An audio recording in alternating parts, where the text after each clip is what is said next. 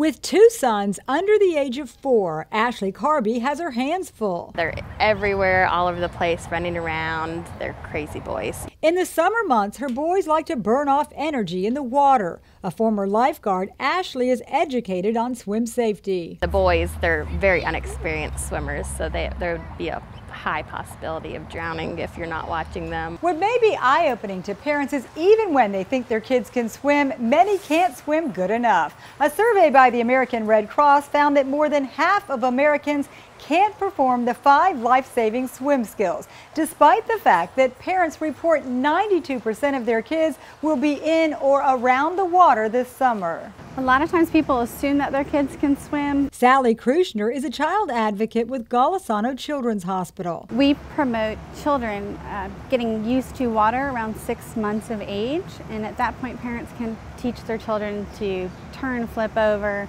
and float.